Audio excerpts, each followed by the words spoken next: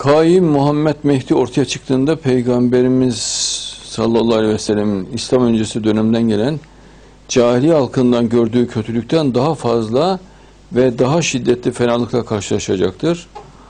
Ona bu nasıl olacak diye sordum. Şöyle dedi, Peygamberimiz sallallahu aleyhi ve sellem insanlar taşların ve tahtadan putlara taparken geldi.